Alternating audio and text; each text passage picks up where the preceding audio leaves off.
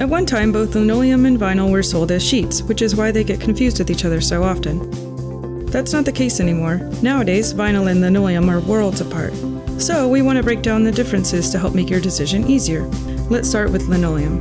Linoleum is a great choice if you're looking for a flooring that is durable and inexpensive. Linoleum lasts for years, which is probably why your grandparents still have it in their kitchen. Linoleum has 3 great features. First, it's made from natural materials, so it's really eco-friendly. Second, it's antimicrobial, which means those spores won't be attaching themselves to your floors. And third, it has anti-static properties, so you won't be shocking your pet. However, linoleum has to be sealed every year, and you will probably need a professional to install it. Now let's talk about vinyl flooring.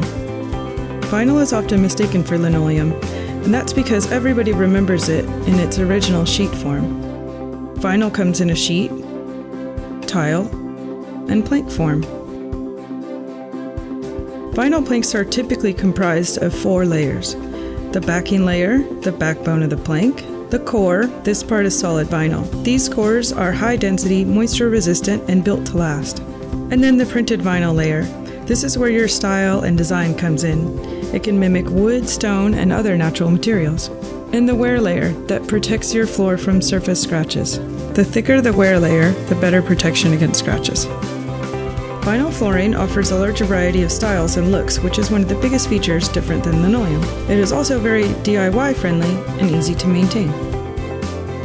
As far as price differences, good quality vinyl will cost more than linoleum, and that is because the highest quality luxury vinyl often includes a waterproof core and an ultra-thick wear layer.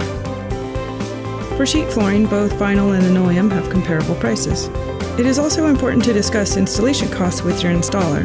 Most vinyl planks and tiles are installed as a floating floor, and that means you don't need any glue or tape.